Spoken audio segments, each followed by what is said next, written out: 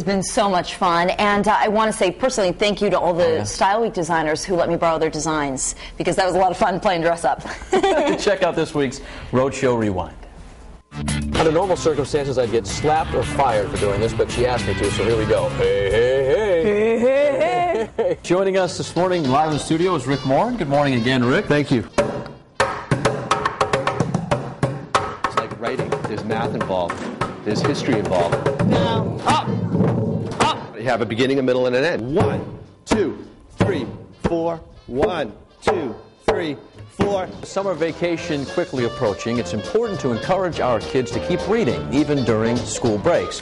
That's why McDonald's and the Rhode Island Office of Library and Information Services are teaming up to do just that. This Saturday is going to be a lot of fun at the Rhode Island State House from noon to 3.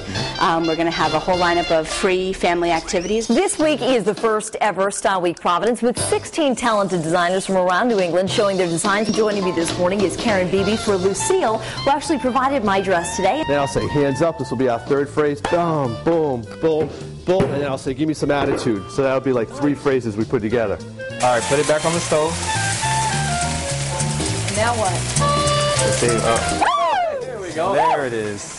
This dress that I'm wearing is one of your designs. The ensemble that I'm wearing here is a collaboration between you and a designer. This photo is of Wendy Curtis. She's a regular here on camera for the Rhode Show, and she headed down south with her Rhode Show t-shirt. I'm not sure who that is, a Marshmallow Man, but she looks like she's having a Michelin Man. Okay, thank you. Fox Providence. Patrick looks a little more like a caveman than a musician this morning. Hey, thanks for joining.